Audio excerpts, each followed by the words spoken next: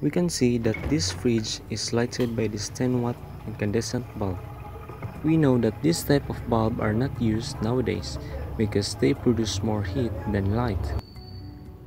That's also why it's inefficient.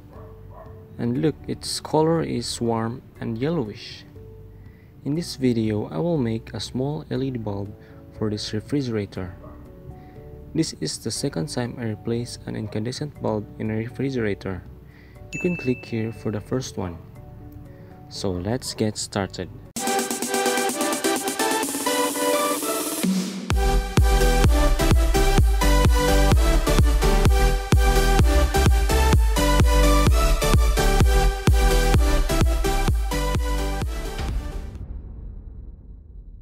First, let's see the circuit design of the lamp.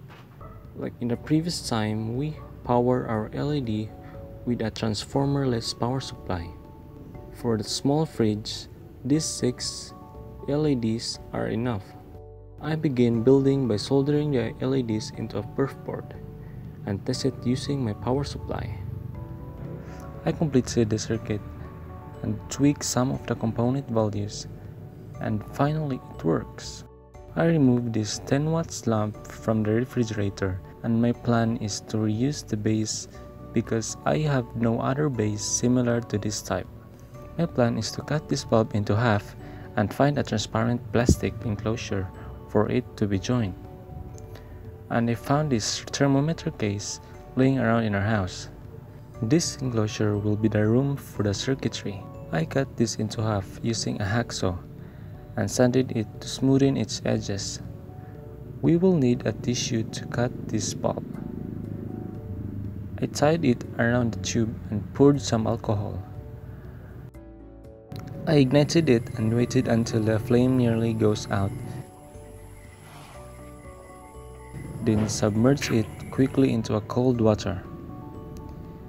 This sudden change of temperature breaks the bulb into half.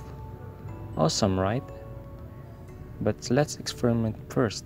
The filaments are still intact. Let's see if we power this thing up.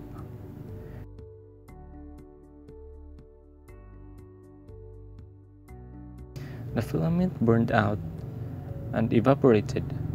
That's because of the presence of oxygen in the air, which oxidizes the filament. Now you know why filaments must be placed inside a vacuum container. Enough for the experiment. As you can see, the cut wasn't clean. In the end, I changed my mind to just broke all the left glass. Anyway, the base is the thing here. The next plan is to attach this to the plastic using this ball pen lid.